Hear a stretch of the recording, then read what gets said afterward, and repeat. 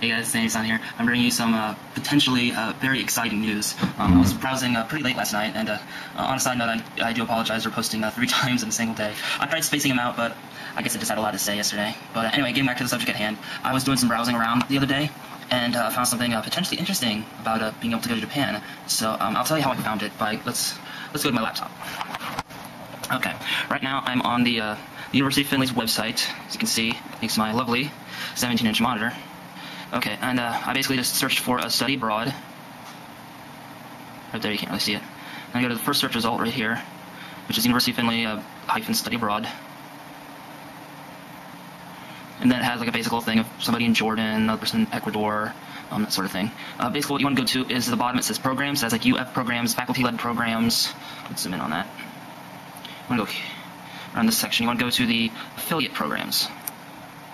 And that will get you to this little page right here. Now this page has nothing to do with Japan. It has a bunch of other excellent study abroad programs, like there's stuff for London and things like that, which I would be definitely interested in if I was going to someplace other than Japan.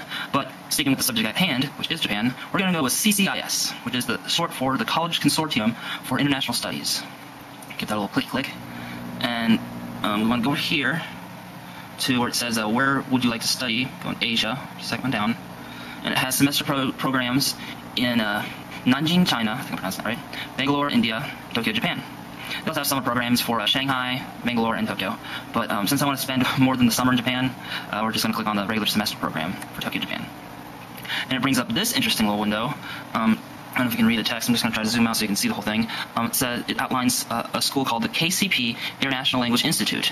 It was founded in 1983 and it's located in Shinjuku, which, for people who know a little bit about Japan, it's basically that place that was in Lost in Translation. It's, as it says here, the business and entertainment and shopping center of Tokyo. Insanely expensive to live there. Marty Friedman lives there, as do a lot of Japanese celebrities, just because it's kind of the Japanese equivalent of Hollywood, I guess you could say. Anyway, it says the KCB campus is a short walk from Shinjuku Gyeonme Station on the Meruji subway line. I think I'm pronouncing it right. Sorry if I'm butchering them. From there, a student has access to such Tokyo landmarks and attractions as the Japanese government buildings, Shinjuku and Yoyogi parks, which a lot of Haname festivals are done there. Meiji Shrine, Tokyo Tower, and popular student destinations including Shibuya, which is where Danny Chu, also known as the Tokyo Stormtrooper, did his little famous thing. And there's Harajuku, which is a place where you can buy a bunch of clothes and stuff. The institute has been featured in many publications throughout Asia and is recognized as a leader in Japanese education. Okay, and it basically just gives a quick little overview of what it would take for you, or in this case me, to actually go there. And it says, students take courses in intensive Japanese language training.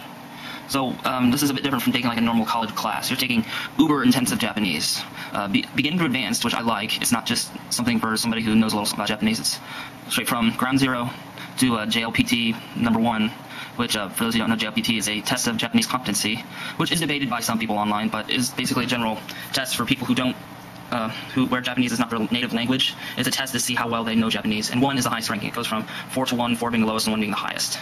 And a lot of what the KCP International Language Institute, as I'll outline later, one of its main goals would be to get you to JLPT level 1. So it's definitely pretty darn intensive. Anyway, continuing on with the reading, students take courses in intensive Japanese language training, beginning through advanced, and Japanese culture and civilization. Students interested in summer study abroad in Tokyo should see the list of summer program options. It's basically like this, but only for the summertime. For room and board, students have 2 options, which is homestay, where I'm assuming you stay with a Japanese family, and it includes breakfast and dinner, or dormitory, where meals and utilities are not included. You have to actually pay out of pocket for that sort of thing. Also, a 2.5 GPA on a 4.0 scale is required, as are 2 letters of recommendation, freshman through senior standing, and minimum age of 18. Now, the freshman through senior standing, I'm a little confused about that. I don't know if they mean, like, I have to graduate high school, or what. I'm a little confused about that. It could be just a little bit of lost in translation kind of dealios, but enough of that. Let's go to the actual KCP website, which I'll have loaded up here, which we'll get rid of. Tells you to select the language. We'll go with English. And it just gives, it's actually pretty nicely done as far as the English. There's only a couple phrases, although they're really important, that I'm kind of confused about, as we'll get to here in a sec.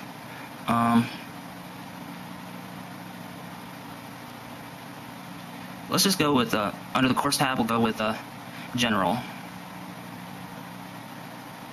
So see, it says right there, let me zoom in on that. Under the descriptions, so it clears up.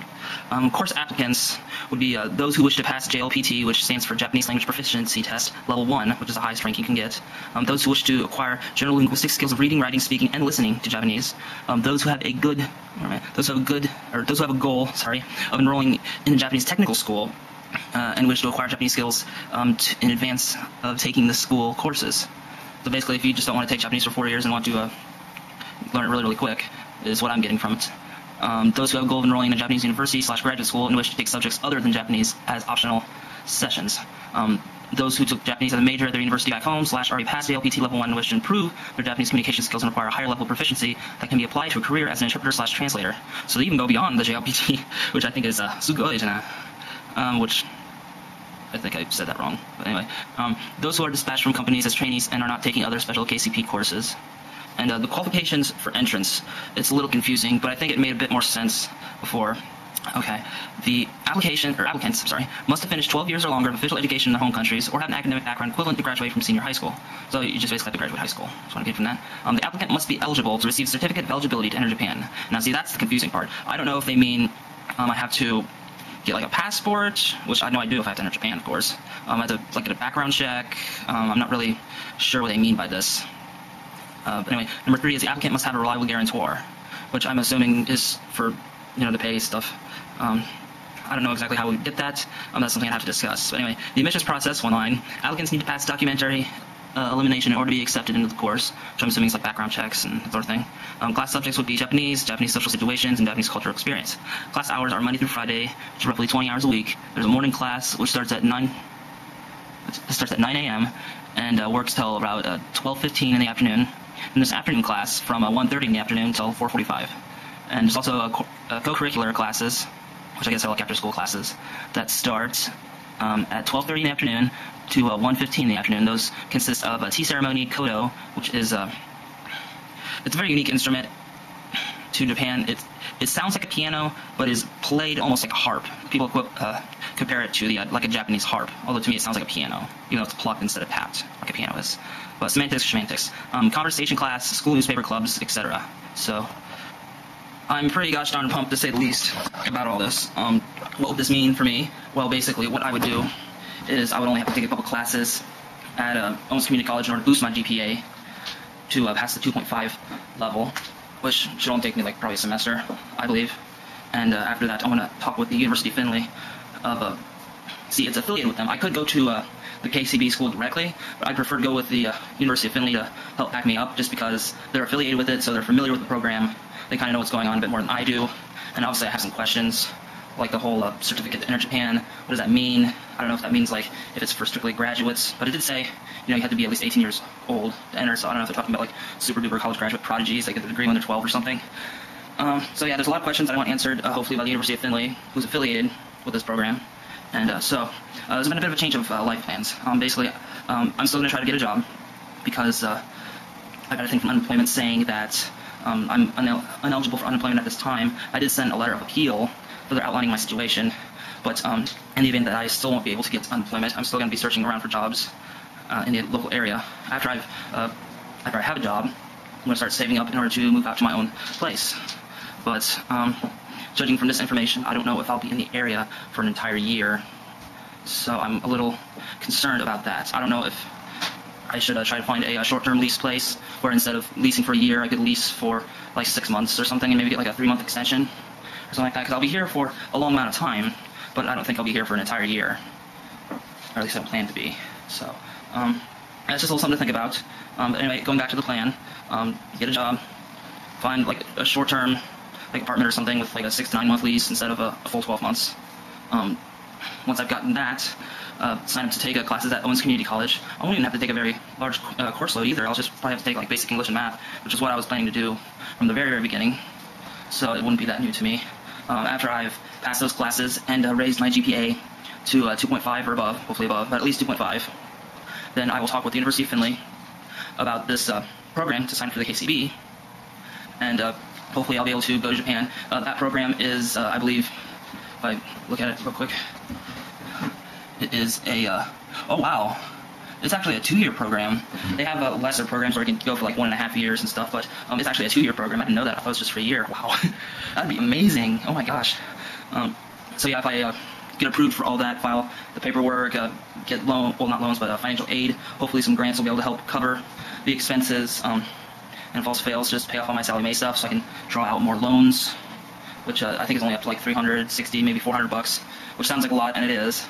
but this is a good investment, and I really want to go through with it. So I'm really, really excited. I didn't even really know about this, so I'm going to try to pursue it as much as I can. And I see that I've been ranting for a very long time, so I'll just end it here. This is TheAndySan, signing off for now. Wishing you guys an excellent day. Oh, by the way, if you've been going to my TheAndySan account, I still don't have any videos up on it yet, but I'm going to be uploading my first video today. So today will be another two-post day, because I'll be posting this vlog, as well as my very first video from my TheAndySan account, which was Ben's Karate Ponage. Probably the best 5 seconds you'll ever spend, I think. So I look forward to that. Once again, this is TheAndySan, signing off for now. Hoping you guys are having an excellent day, and I won't be uploading videos or any vlogs on Thursday, because that's when my stepdad comes. So I'll be resuming either on Sunday or Monday. So I'm not sure how this week's Twitter Thursday Throwdown will work. I'll try to get it scheduled, but we'll see what happens. Anyway, this is TheAndySan, signing off for now. You guys have an excellent day. See ya!